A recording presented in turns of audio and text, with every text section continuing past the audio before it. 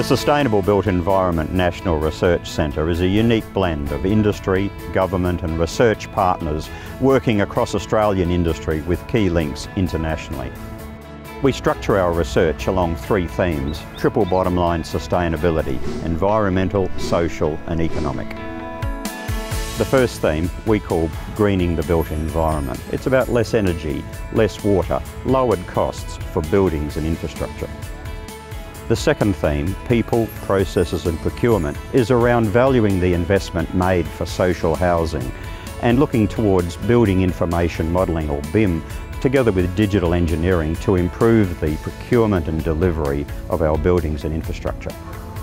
The third theme, Economic, driving productivity through innovation, is about digitally integrating information across the life cycle, improving the delivery and long-term asset management of facilities like this $1 billion Perth Stadium. Our centre has a unique industry-led structure to ensure our research hits the mark at the project level, at the research committee level and at the governing board level.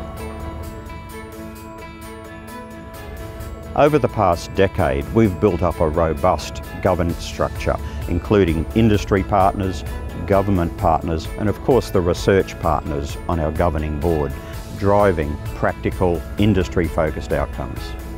And I can assure you that the board let me know if there's any concerns about getting value for money.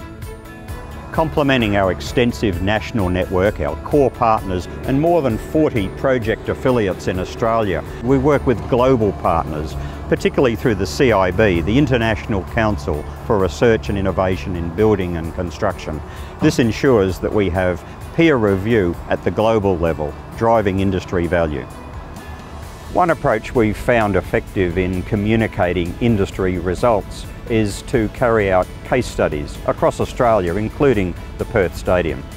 I'm delighted to say that the enduring legacy of our centre are the relationships, industry, government and researchers working together in an award-winning collaborative model that provide the facilities that are the cornerstone of our quality of life across the world.